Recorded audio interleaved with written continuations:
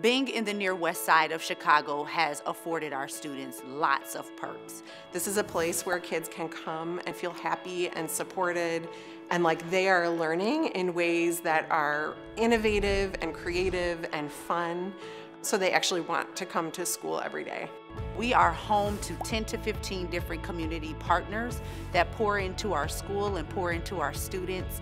And this school is very unique from a number of different standpoints. So you have the STEM piece, right? You have highly qualified educators in every single classroom who are receiving support.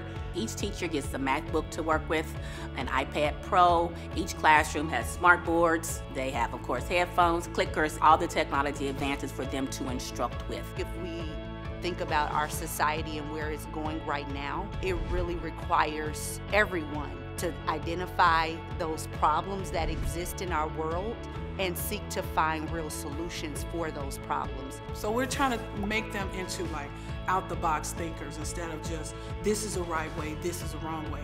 No, whatever way you say, and if you can, have proof to back it up, then that's the way that is right. And students have created mazes and had to learn algorithms where they could program the robot to go through the maze.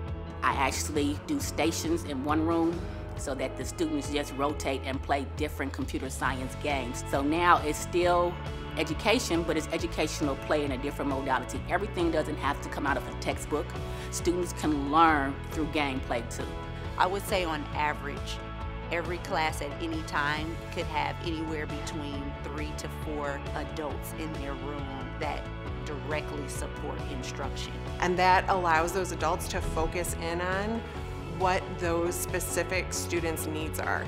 So for example, if a student is performing at a really high level on a concept in math, they're being pushed to the next level by an individual teacher who is prepared with a lesson to meet their needs. Whereas if there's a student who needs remediation or support, there's another adult who's actually able to pull that small group of students with the same needs to ensure that they receive the supports that they need. As an educator, it really furthered that desire and that knowledge and knowing that every child deserves to have someone that like what I had as a child growing up.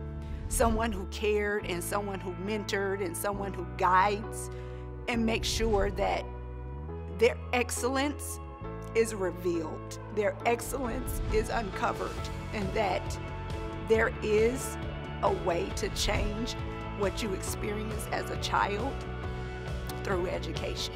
Think about the fact that your students are going to be able to have 21st century learning. They're going to have top of the line equipment, a teacher who is supported, a principal who cares and loves you because she's grounded and wants to see your child grow from pre-K to 8th grade.